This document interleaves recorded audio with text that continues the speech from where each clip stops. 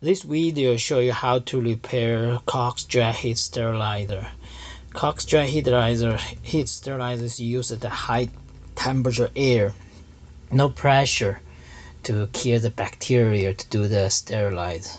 And now this is a new version. The new version, the door is slightly different. This is a hinge door, not like the jaw before. This is, you can open, close. This door is different. And the new version makes some change, but on the rear side, the inside, the controller is almost idea the same.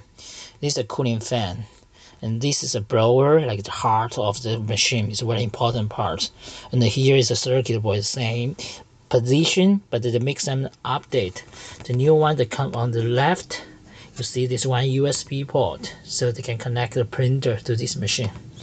So mostly the idea, the structure is the same. And so the three important parts. One is the circuit board here, one is the blower. These two is most important. Another one is like the cooling fan. Make sure the cooling fan is good. That's it. If you have any problem, you can probably, the machine is very smart. It can show you the error code. You can just give us the error code, and we'll know exactly what the problem is. And this switch, and this switch, sometimes the switch has problem too. So customer, you are very easy to replace the switch. Just peel off this one, put the new one on. It should work. If you have any questions, you can contact us.